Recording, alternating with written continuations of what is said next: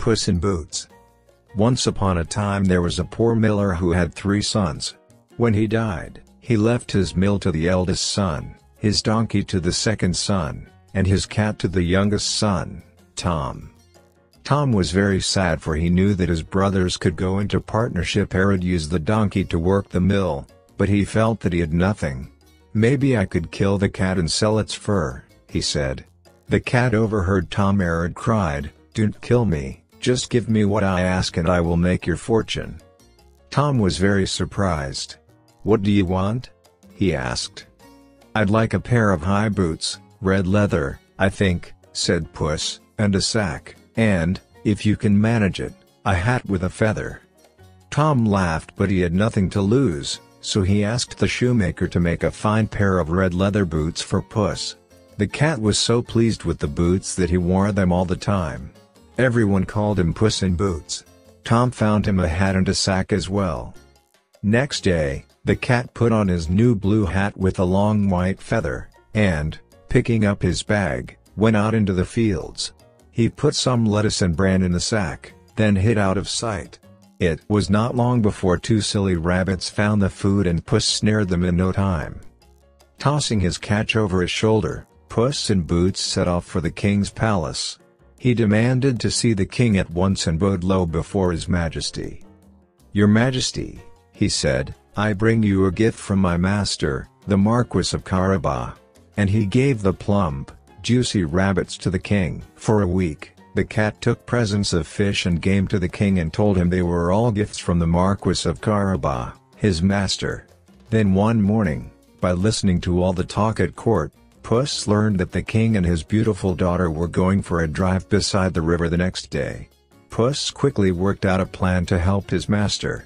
He ran back to Tom and told him to do exactly as he said.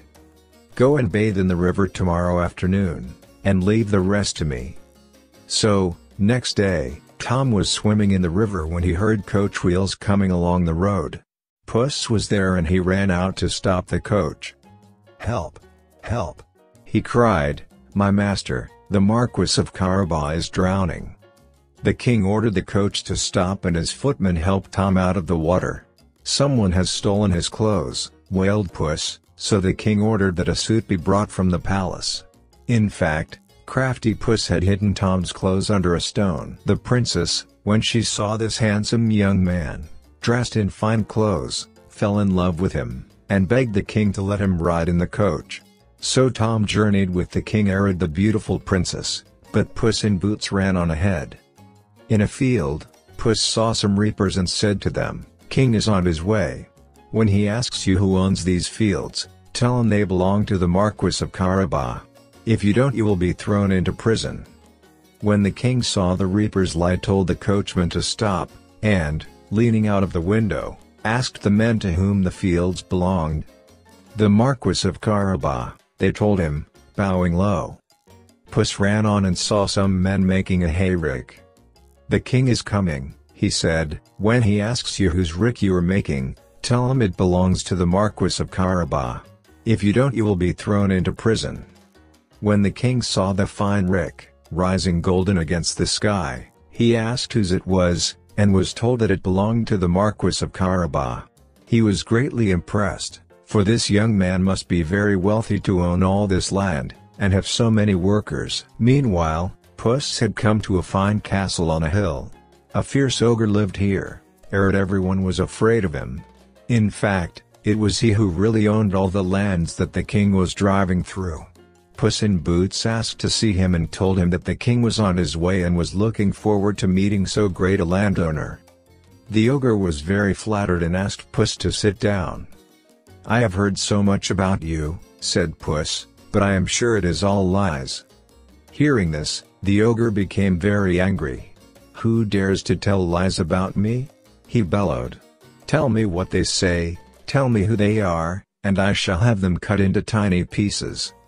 Truth to tell, Puss was a little scared, but there was no going back now. "They say," he went on, leaning forward and speaking softly, "that you can turn yourself into a lion. But I don't believe that rubbish," he said, twirling his hat. "Rubbish is it?" the ogre shouted, jumping to his feet. I can do anything." With that, he turned himself into a fierce lion which roared most dreadfully. Puss made himself sit still. After all, a lion was only a big cat, he told himself, a member of his own family. "Very good," he said, "but is it true that you can turn yourself into a small animal, a mouse for instance?" The lion gave a low growl. "There, I knew it was impossible," said Puss, "they do tell lies about you."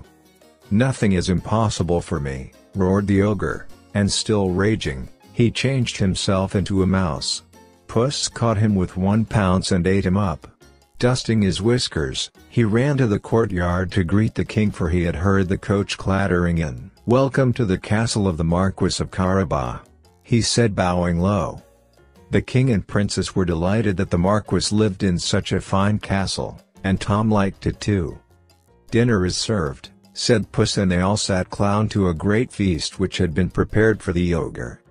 Tom asked the king for the princess's hand in marriage, and the king was very happy to let his daughter marry such a rich and handsome young man.